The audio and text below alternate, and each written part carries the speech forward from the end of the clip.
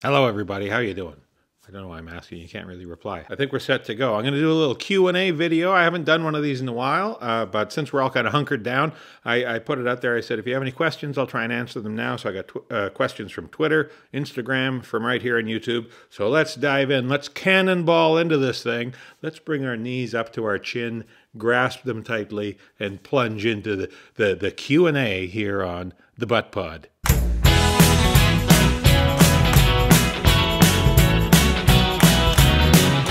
Should I start with a YouTube question since we're here on YouTube? Questions I got via YouTube, or should I save that for later? I'll do the Twitter and the Instagram questions first. Save the that's savvy. I'm thinking maybe you'll stick around and watch more of the video if your YouTube questions are at the end. Huh? I'm no what do you call it? Dope. All right. Question number 1 from Twitter. Alana asks, if you could write an episode for any TV series, what would it be?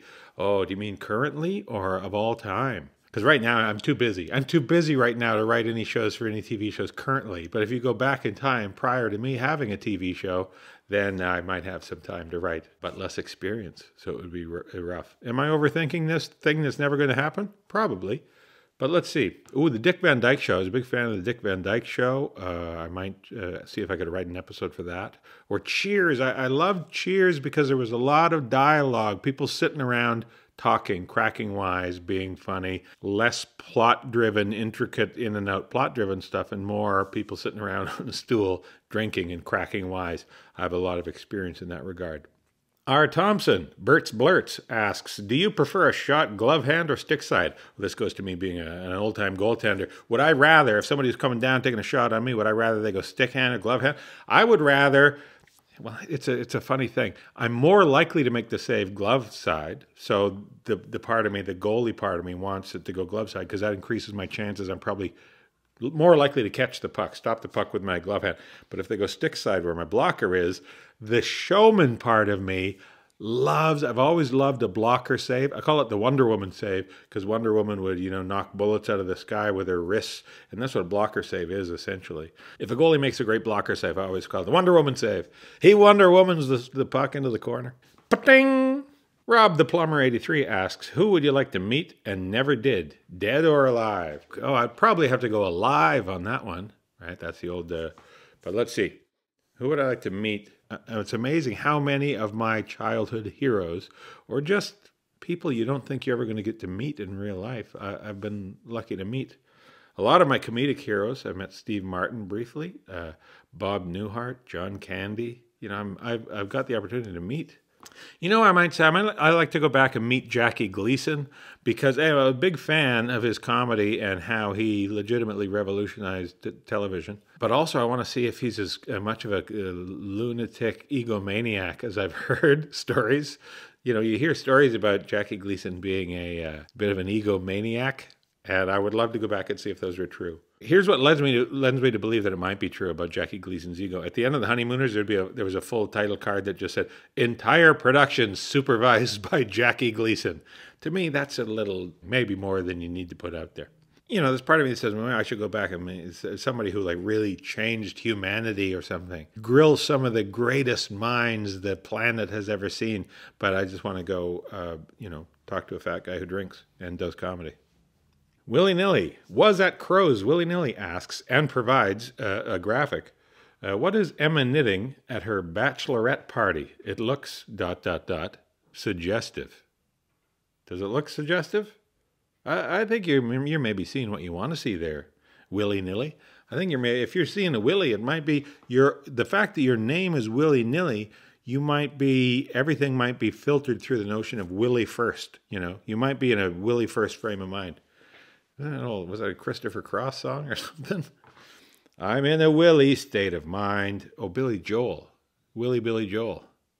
Kev Bell 007. Licensed to, I better answer this properly. He has the license. The government has issued this fellow the license to kill me.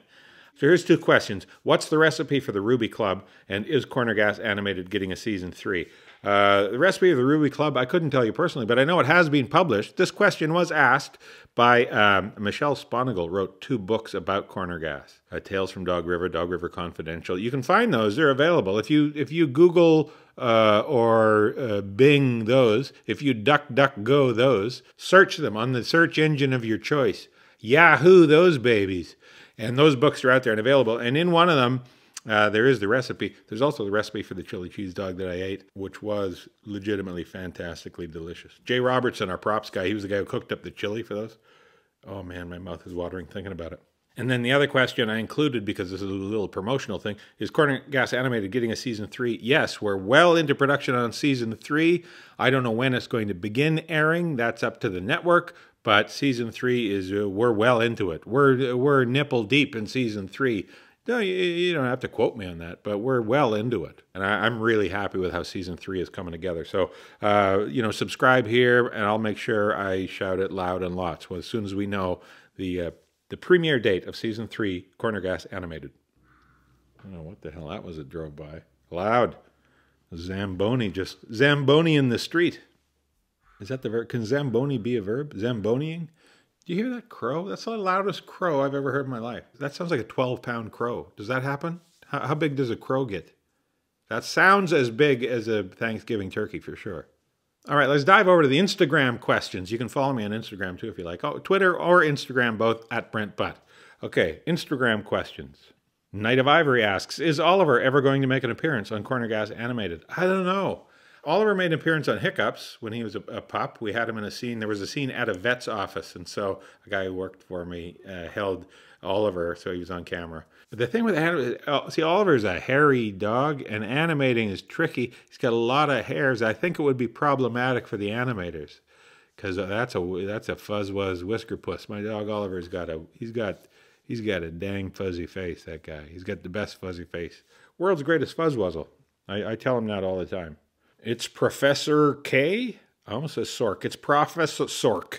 If you could do a radio drama, what classic character would you want to play? It's funny that you asked this, because I'm actually I've been researching how to write a radio play, because I'm a big fan. Nancy and I listen to radio plays all the time. Old radio plays from the 30s and the 40s. There's a treasure trove. Bless the hearts of the people who've saved these things and put them online. If you DuckDuckGo, if you Bing it up, The Shadow, Philip Marlowe. The quality of the Philip Marlowe ones is amazing. Sounds like it was just digitally recorded last week, but it was done in the 40s. I don't know how they were preserved so good or recorded so well. Sam Spade. Oh, CBS Radio Mystery Theater from the 70s, CBSRMT.com. Those ones are good and creepy.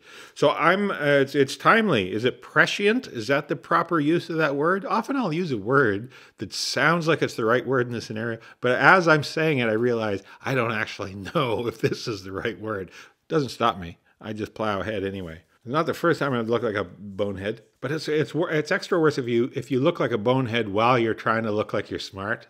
That's what it's extra. That's the verbal equivalent of the guy trying a fancy skateboard trick when he's not that good at skateboarding and just goes down, collarbone onto the railing at the Shoppers Drug Mart, ponk, snap. Oh, nobody wants to see that, and yet we all kind of do. A lot of views on that kind of stuff. But don't go out and do dangerous things on videos, kids. Yeah, I think I've covered my caboose legally there. There's a lot of Instagram questions. I better start sifting through. William Quinn, 1971, asks, how many chili cheese dogs did you eat? Like when? Today? The Bedrock Babe asks, what's your favorite smell? First thing that leaps in mind, frying onions. Yeah, that's it. I'll just put it out there now. Oh, although baking bread.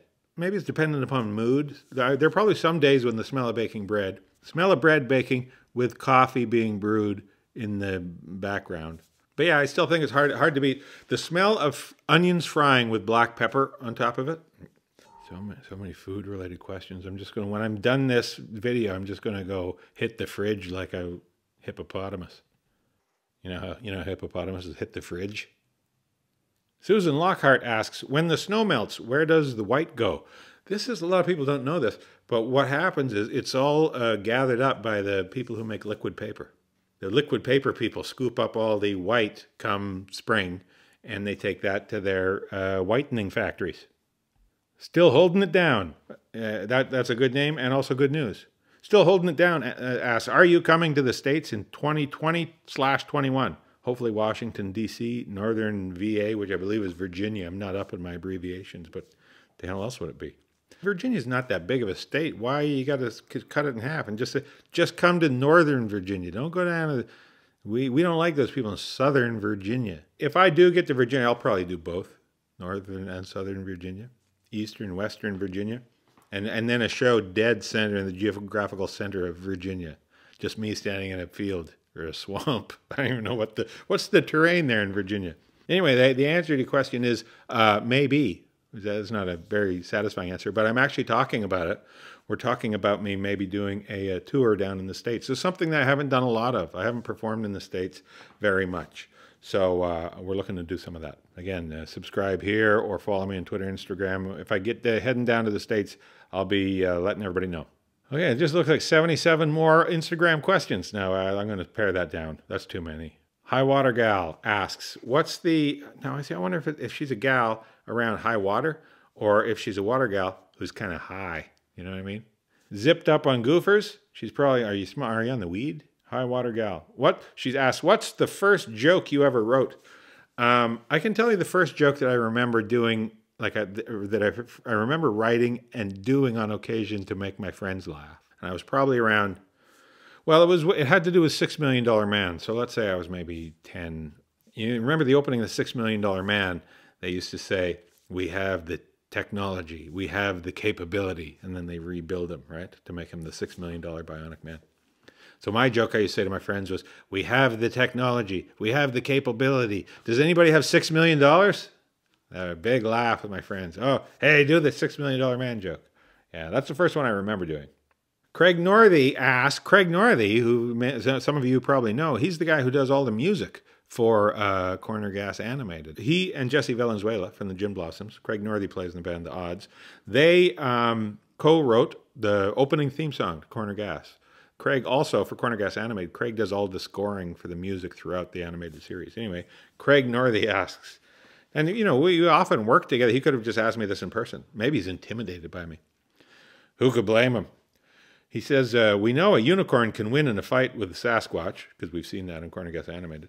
If they could make friends, would a unicorn be sturdy enough for Sasquatch to ride? How much does a unicorn saddle cost? Sorry, 2 questions. Yeah, you're really pushing the... But because I know you, I will allow it. First of all, how much does a unicorn saddle cost? I don't think Sasquatch strikes me as a type of guy who uses a saddle. He's au natural, right? He's of the woods. He's very organic. He'd probably just hop right up there. As to your other question, would a unicorn be sturdy enough for Sasquatch to ride? Well, that's the question, isn't it? Because Sasquatch, you know, Gigantopithecus blacki is generally considered to be somewhere in the neighborhood of 600 to 800 pounds. Unicorns, see, we don't know much about unicorns. I talk like we know a lot about Sasquatch. We have all the facts on Sasquatch. However, I don't know. Here's the thing with unicorn. Magic seems to be involved with unicorns. A unicorn is not restricted to our laws of physics, it seems. So they may have more things at play which would allow them to, 600 pounds, 700 pounds, maybe nothing to a unicorn, as it is to me. I'll often curl 800 or 900 pounds. I'll do like 50 reps. And final Instagram question before we go to the YouTube. Stitching with Love asks, are you in touch with any old classmates? I am. Several. Especially one of my oldest buddies I've known since I first started school. He lives here in Vancouver where I live. And he and I, when I was 20 and he was 21, we started a publishing company to do a comic book called Existing Earth. Anyway, he went and joined the military. I went off and became a greasy nightclub comedian. Years and years later, here we are both working in animation. Not in the same project, but he's an animation director doing mostly 3D computer animating stuff. And here I am making the animated TV series, Corner Gas Animated. Isn't it a funny old world? He and I both have large heads. It stopped. I had to restart. That's when you know you've talked too much, when your camera just quits. The camera's like, yeah, sorry, Chatty. I got things to do. I'm out of here. Let's dive into the YouTube questions now. Your questions from here on YouTube. Red Rooster asks, I would love to watch Corner Gas and the animated series, but I live in the States. Any idea when we'll be able to watch them down here? Yeah, well, you can watch the live action now on IMDb TV, which you can access if you have the IMDb TV app. It comes on your Fire Stick, and it's free. You can watch it for free. That's the beauty of it. You just need to, I think you just need an Amazon account. And the animated series is going to be available there on there as well. Sean S. asks, what shows are you watching right now? None. I'm doing this YouTube video right now. That would be rude of me to be making this video for you while I'm watching another program. Like every now and then just check in with you. How you doing? But go back to the show for 20 minutes at a time. That wouldn't be proper, Sean. When I'm not doing one of these videos, I'm big into, I enjoy British mysteries. We're watching a thing right now, Line of Duty. It's a British show about cops who investigate cops, like anti-corruption unit cops, shaking down other cops who are bent, as they say over there in the UK. We would say crooked cop here. They say bent. The British, they know how to make a mystery so well. I don't know what it is. That's a mystery in and of itself. Why are the British so good at mysteries? Isn't that a conundrum? It's a paradox wrapped in a falafel. Wade Murray asks, if you could go anywhere in Canada, where would you go? Well, I believe I can go anywhere in Canada. This is news to me. You're proposing something that I was unaware of, Wade, that I'm unable to go where I would like to go in Canada. But your question has got me all hemmed in. I used to be able to say that I've performed in every province and territory in Canada. I can no longer say that now because one of the territories was fractioned off, and now we have a new territory called Nunavut, which I have yet to visit. So that's where I would go, Wade, as soon as I hang up here, as soon as I hit off on the camera, if the camera doesn't quit on me again. All right, let's make this the final question here, because I have no idea. Once I edit this, how long is it going to be? This will be the next series on that you can stream. It'll be a 12-parter. Final question from Robin Adamson. I once heard that your family had a connection to my home state of Nebraska. Just wondering if that was true and if you have ever visited here. It is true. My mother's family was from Ponca, Nebraska. They farmed just outside Ponca. I always joke that my ancestors moved from Nebraska to Saskatchewan because they wanted to gear down. They couldn't handle the hurly-burly pace of Ponca, Nebraska. We got to get out of this rat race. They headed up to Saskatchewan. And second part, have I ever visited? I have never, but I do want to specifically go to Ponca. I'm going to go to Ponca. I'm going to see all the sights in Ponca. And then when that's done, 10 minutes later, I don't know, I'll go get a bite to eat. Again, back to food. What's with me? A food abuser. There's no getting around it. All right, that's it. I apologize. I have no idea how long this video was. Let's all have a look. You can see down in the corner. Let's have a look down in the corner. Am I looking in the right? I don't know. Anyway, thanks for dialing this up. Spread the word. Tell your friends. Subscribe right here. And when you subscribe here, make sure you click the little bell notification dealie. That way, whenever I post a new video, you will be alerted. I'm planning on making more videos more regularly now as Season 3 production in Cornergrass Animated starts to, we're over the hump now. Do you enjoy these Q&A videos at all? Let me know down below. Give it a thumbs up. Hey, leave me a comment down below. Yeah, do more of these. Yeah, that's enough of these stupid things, you idiot. Something like that. You don't have to call me an idiot, but I mean, feel free. You wouldn't be the first. All right, signing off now. Thanks for checking things out. Watch Cornergrass Animated wherever available. Dial it up. Duck, duck, go. Bing it. AOL. What other? Netscape it. Netscape that. They're not still around, are they? Are you still watching even?